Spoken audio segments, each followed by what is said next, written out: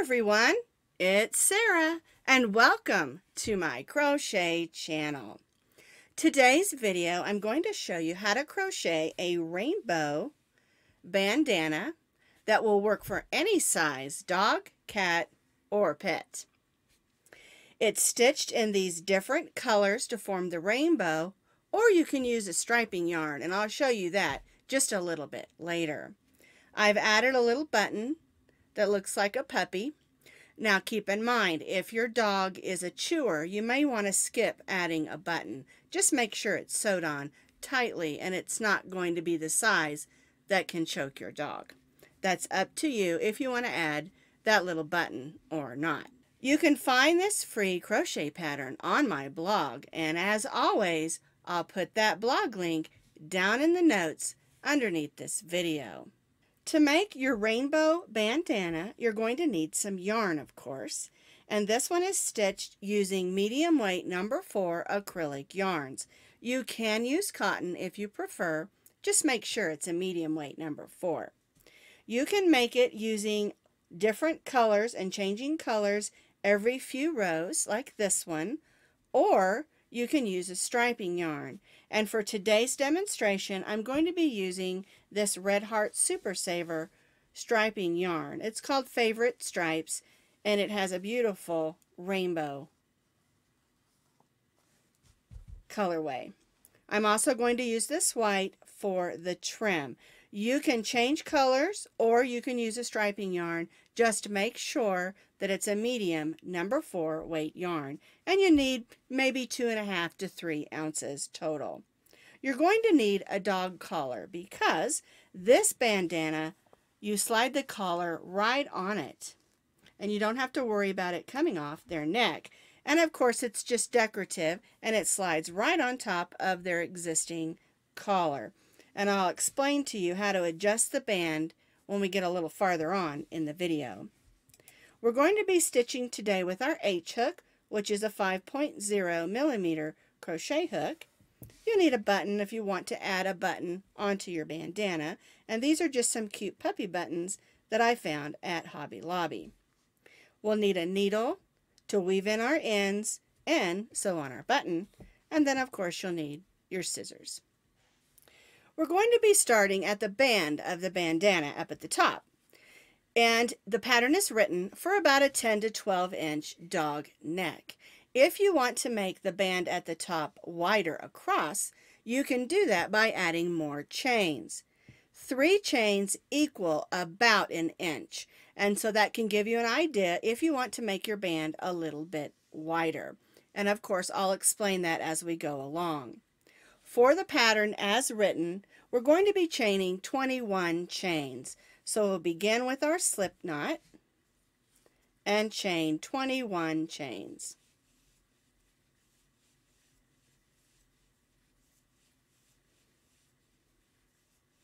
I have chained my 21 chains, and remember, if you want the top to be wider, you can add more chains if you like. We're going to begin by placing a half double crochet in the second chain from the hook. Yarn over, go in, pull up a loop, yarn over, and go through all 3 of those loops. And now we're going to place a half double crochet in each chain across.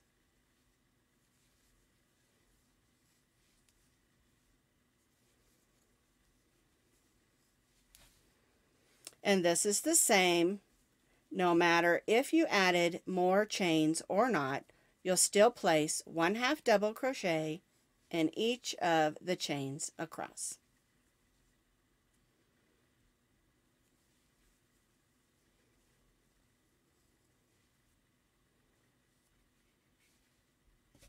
You're going to have 19 half double crochets. We are not counting those first chains as a stitch, so you'll have 19 half double crochets. Chain 1 and turn. And then for the next row, the chain 1 does not count as a stitch. We'll stitch a half double crochet in each of the half double crochets across.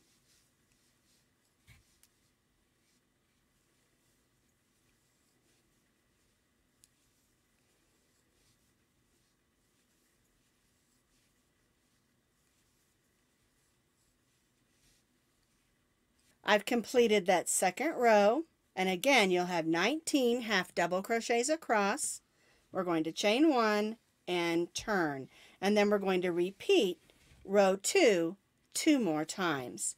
Chain 1, we turned 1 half double crochet in each of the half double crochets across for 2 more rows.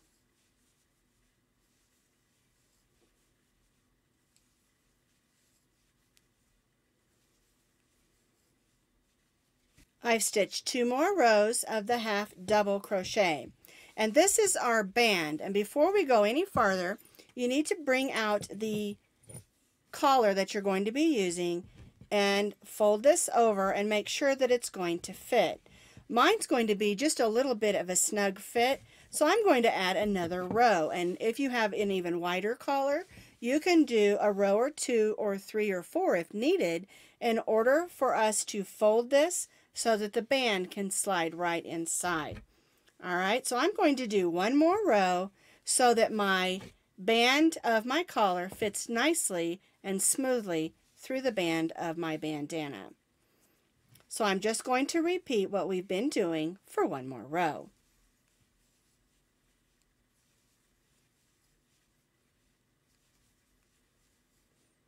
I've completed that 1 more row of half double crochets.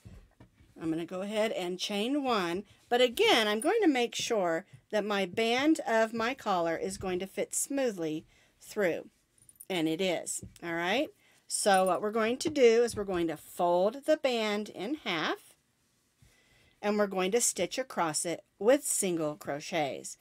Alright, so we'll go in the first stitch on this side and the first stitch on this side and stitch a single crochet. And we'll do this all the way across, forming that band for our collar to slide through nice and smoothly. You don't want it to be a tight fit. You want it to be able to slide it on and slide it off.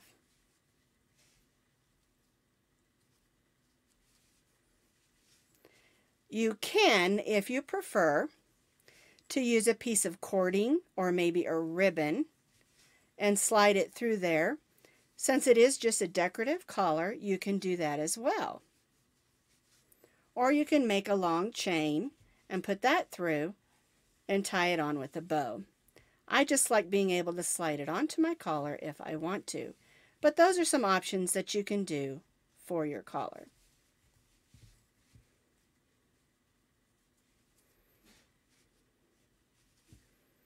So I'm almost to the end, making sure I have all my stitches in place. And you may notice that it curls just a little bit. Don't worry about that. It's not going to hurt a thing. And that curl will come out as we stitch across.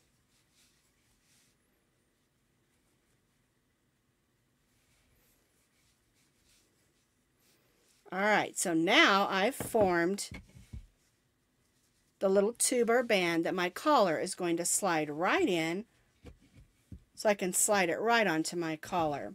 Now we're going to begin forming the bandana portion of our bandana. Now, if you're changing colors every couple of rows, and I decided to go ahead and change colors because there's a lot more blue, and I want my bandana to have a rainbow effect. And so what you do is you take your new color and you bring it in, and you pull it through, and then you do your chain 1. Whoops. Got to keep that snug down. There we go. Now, if you're going to do a chain 1, chain 2, chain 3, you're going to want to do all of that after your color change, or you end up with a color from your previous row on that row. Alright, so I did a chain 3 and turn, and what we're going to do for this row is we're just going to place 1 double crochet in each of those stitches, those single crochet stitches that we added. We are switching to double crochets for the remainder of our bandana. So 1 double crochet in each of those single crochets across.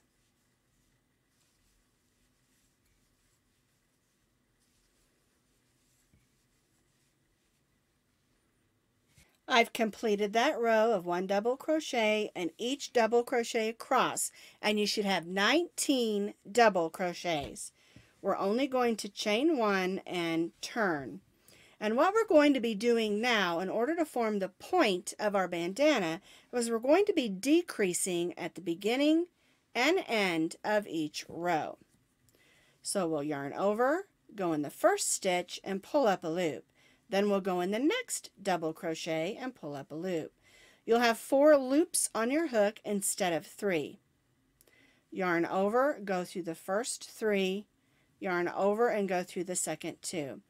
That's our stitching 2 double crochets together or double crochet decrease. Now we're going to stitch 1 double crochet in each of the double crochets across until we reach those last 2 double crochets.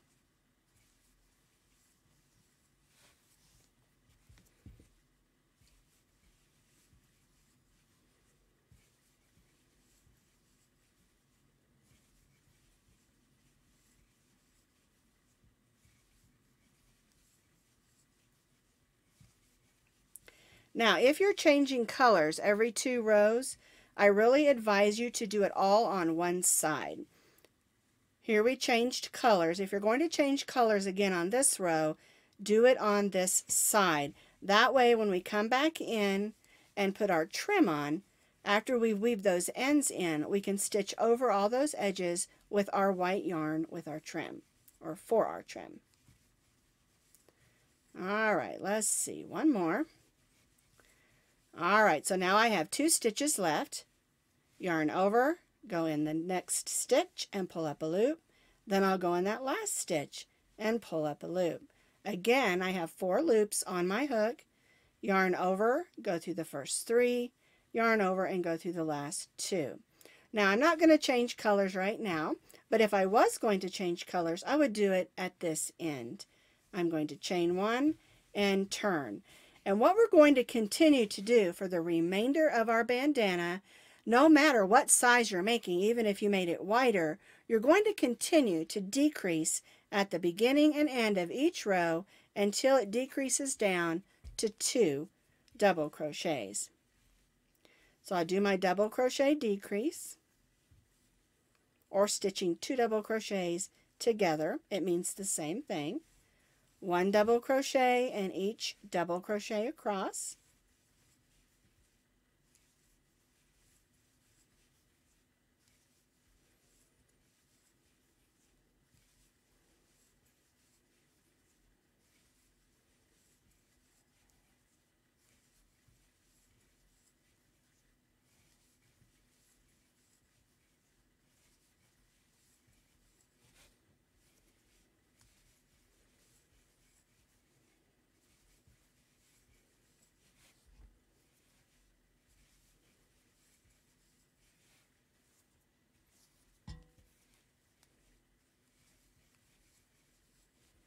Now I'm to my last 2 stitches.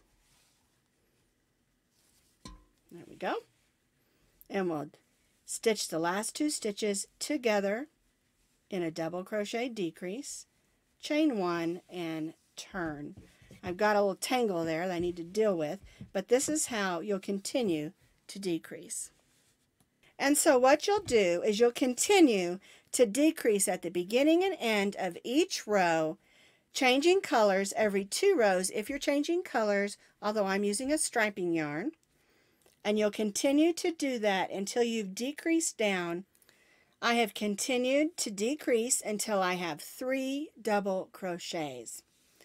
I decreased at the beginning and end of each row, and I have decreased until I have 3 double crochets. So I'm going to turn. We're going to stitch a decrease with the first 2 double crochets.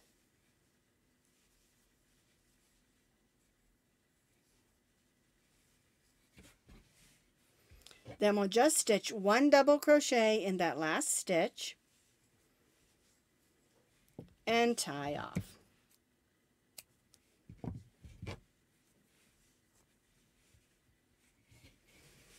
And if you have some ends that you need to weave in, you want to go ahead and do that now. I'm going to weave in my ends, and then I'll show you how to add that white trim. I have tidied up my bandana, and you can decide which side you want to be the front or the back. It doesn't really matter. I want my purple on the front up here, and so I'm going to do that. And we're going to take our crochet hook over here on the left side at the top of row 5. We're going to join in our white.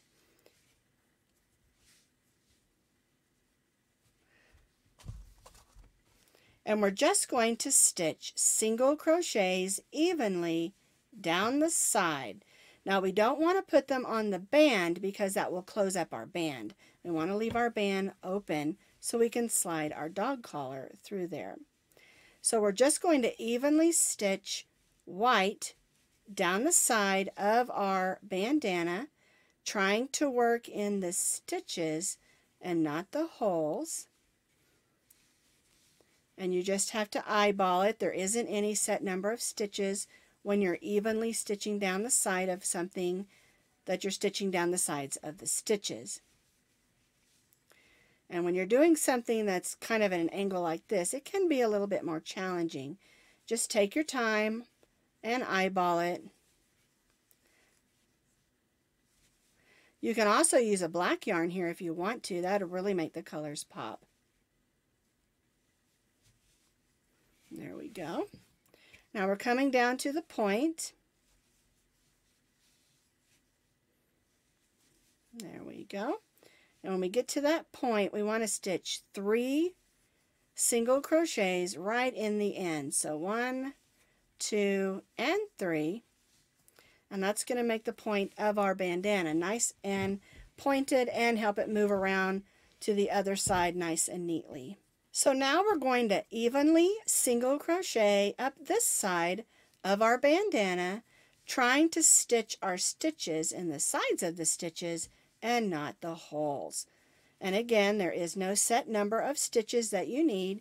It just needs to look pretty and even.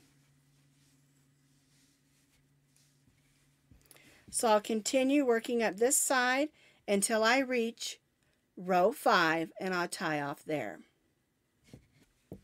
I've evenly stitched up the side. I'm at R5, and so I'm going to cut my yarn and weave in my ends. Now, we want to make this have a smooth transition. So what we're going to do is we're going to go in, we're going to pull that loop to the back and tie off back there. Then we can weave that in the back. Now over here we want to have a smooth transition also. And so what we'll do is we'll thread that tail of our yarn on our needle, and we'll go right in there so it lays nice and smooth, and then we'll weave that into the back.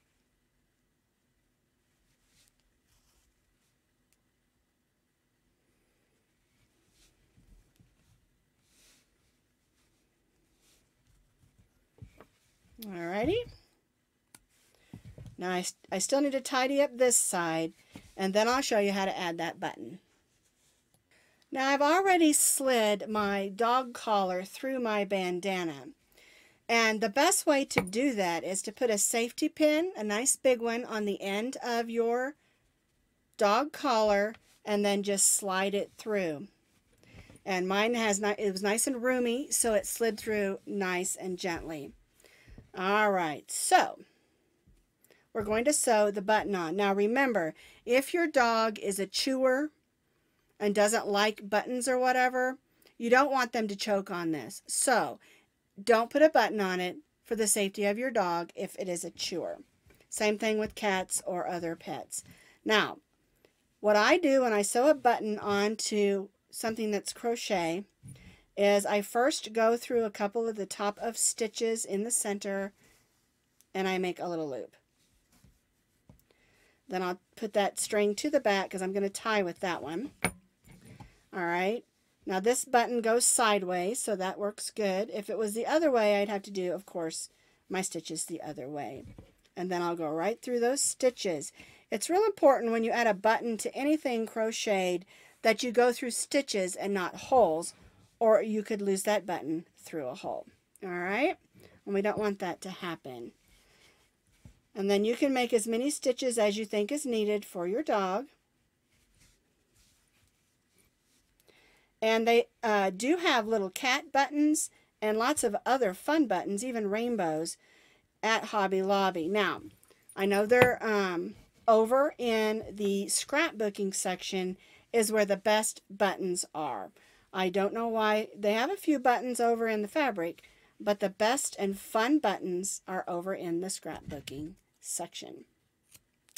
Alright, so I tied the knot and I clipped the yarn, and now my bandana has a cute little puppy on the front. Here are the two bandanas. This one is for Maximo.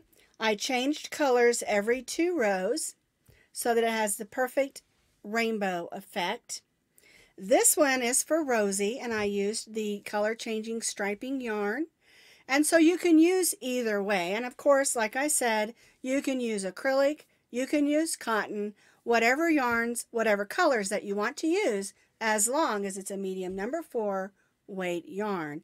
And it's super easy to adjust wider for bigger pets.